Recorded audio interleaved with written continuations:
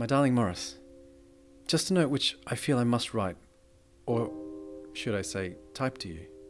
I was very, very disappointed to find out that you weren't coming to the club tonight. As ever since I phoned you on Monday and made arrangements, I just lived for tonight, when I was to have seen you, darling. As a matter of fact, I stayed in bed all day yesterday, didn't even get up to eat, and just thought of you, and counting the hours until I should see you.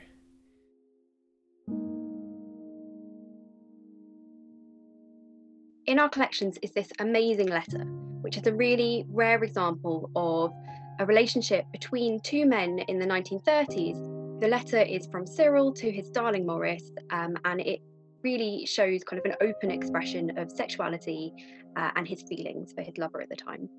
He essentially describes himself in the 1930s as queer. So that's the kind of language that I'll use to describe him. So essentially he's 22 at this point, and he's come to London and seemingly is kind of trying to explore his sense of self and identity. I only wish that I was going away with you, just you and I, to eat, sleep, and make love together. This is a really rare example of an open expression of queer identity in this period, because essentially it was criminalised for men to have sexual relations with other men. Essentially, gay relationships were pushed underground, they had to be kind of hidden. So what that meant for many people was having to really risk a lot to be their kind of full selves.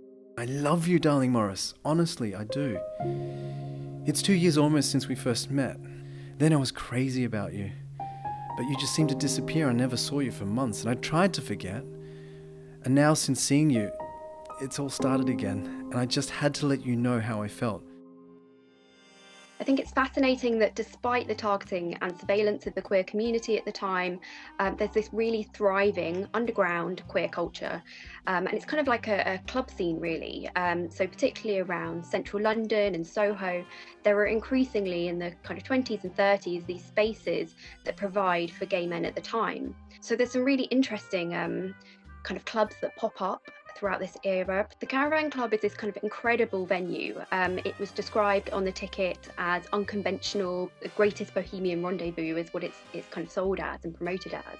And essentially in using these kind of coded words, they were able to appeal to a kind of queer clientele at the time. And within this venue, it was a relatively safe space for people to be themselves, to dance with members of the same sex, have relationships, all those kind of things that were much harder outside of a space like the Caravan Club.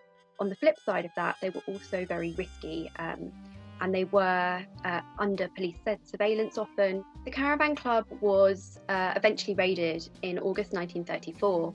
There'd been a series of public complaints that had drawn police attention to the venue. There'd been undercover surveillance, and then finally this kind of raid on the venue. So 103 people were arrested, including the proprietors of the venue. They were taken to the local police station. On the way, Cyril, kind of ever a character and defiant, says to police officers, "Well, I don't mind this beastly raid, but I would like to know if you can let me have one of your nice boys to come home with. I am really good." We do know that the majority of people in the venue were found not guilty of aiding and abetting the venue, but the two proprietors were sentenced to hard labour. The extraordinary thing about the raid on this venue, the Caravan Club, is that it actually allows us to have this amazing, unique letter that survives from the raid. So the letter was actually found with Cyril during the raid. It was torn up originally, and kind of he tried to hide it under his seat in the Caravan Club. The police then found it, they typed it up as evidence, and that's the copy that now survives in our collections. So there's this ultimate contradiction that it's because of the policing that we have this amazing insight into queer love in the 1930s. Please don't think I'm foolish, Morris, but I love you such a lot. So please, if you don't feel this way to me, promise that we shall always be the best of friends. We don't know much more, unfortunately, about Cyril. He's one of those kind of figures from history that is incredible in this moment, but he's kind of an everyman, I think. I hope, knowing Cyril, that he continued to kind of defy the law to live and love who he wanted. It would take until 1967, so 33 years later, for the law to change to allow homosexual acts in private. So hopefully Cyril lived to see that outcome. Well, Morris, darling, until we meet, I'm yours, with all my love forever and always.